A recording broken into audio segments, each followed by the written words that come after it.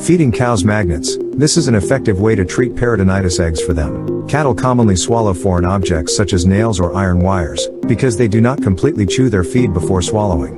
Sharp metal objects can travel into the rumen and are then pushed into the reticulum along with the rest of the feed. Contractions of the reticulum can push the object through part of the reticulum wall into the peritoneal cavity, where it causes severe inflammation. In rare cases, the metal object penetrates the entire wall of the reticulum and can pierce the heart sac, causing pericarditis. A cow magnet about 8 cm long and 1 cm in diameter will be fed to the calves, which will remain in the cow's rumen or nets for life. Cow magnets attract such objects and prevent them from sticking to the animal's tissues, thereby preventing bovine hardware diseases.